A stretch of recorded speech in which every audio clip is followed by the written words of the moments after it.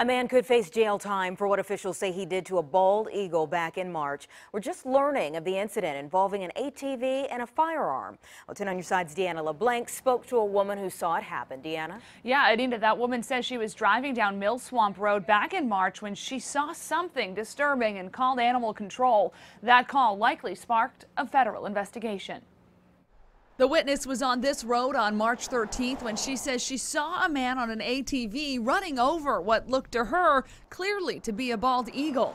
That property belongs to Alan Thacker, who now faces the misdemeanor federal charge of killing a bald eagle. Court paperwork filed yesterday says that Thacker shot a bald eagle and drove over it with an all-terrain vehicle until it was dead.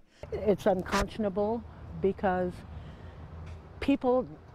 they have to know that shooting a bald eagle is against federal law. Carol Seneschal with the Eagle On Alliance is dedicated to protecting and growing the bald eagle population, one no longer endangered or protected in Virginia. We are angry, we are appalled, we are, I can't use the words we used. Seneschal says her anger is only growing. This is the second bald eagle shot in our area in a matter of weeks. In an unrelated incident, someone shot a beloved bald eagle named Camellia. Seneschal is raising funds for information that leads to that arrest. I've been on the news too much in the last couple of weeks because of bald eagle shootings. This has to stop, and it has to stop now. The only way we can get that to stop is to educate the public.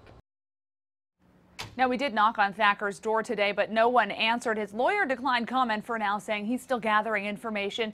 If convicted, Thacker would face up to a year in jail and a $5,000 fine. The U.S. Attorney's Office is also asking that if convicted, he forfeit his ATV and his firearms. In the newsroom, I'm Deanna LeBlanc. 10 on your side.